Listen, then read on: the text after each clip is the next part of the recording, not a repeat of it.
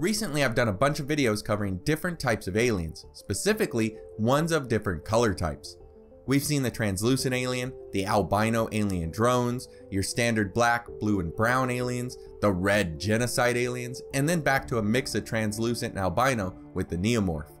Yet there's another oddly colored Xenomorph out there from the extended universe, one with a yellow and sometimes even golden color, but it's not from the comics. Instead, this alien variant comes to us by way of the video game Aliens vs Predator Extinction. Today, I want to take a closer look at the K-series of aliens.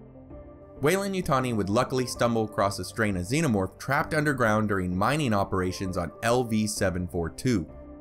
These aliens would be studied and later genetically modified by Dr. Samuel Kadensky, along with Weyland Yutani bioweapons executive Charles Gold. The company had long sought after live Xenomorph specimens, and with the K-series, that dream had finally been realized. All throughout this franchise, we've heard about the company's goal to obtain and study the Xenomorph. Yet here, not only does the company finally have their specimens, but they have taken their studies a step further by genetically manipulating the alien in order to try to create their own breed to use as a bioweapon. We have no information as to how exactly these K-series aliens were modified from their original alien cousins, and it's believed that their namesake, K-series, is in reference to Dr. Kadensky himself. The aliens are shown to be bright yellow in the artwork of Aliens vs Predator Extinction, yet in the actual gameplay, they have a more golden toned appearance to them. Beyond this color difference, no other changes are noted in the game. These yellow aliens would end up acting in the same manner as their relatives, in that once they were able to break free of their human captors, they would create a hive and then give birth to a yellow alien queen. She would then go on to produce eggs like a standard alien queen until the unique species was eventually wiped out by the original competing hive of aliens. It should be noted that although these aliens seem similar to the red Xenomorphs from the Genocide comics, the K-series were created by Weyland Yutani, whereas the red Genocide aliens were a natural mutation. In the Genocide comic, the standard darker aliens fought with the red Xenos, seeing them as competition. The same behavior was seen in Extinction, where the original alien strain tries to destroy all of the yellow K-series aliens.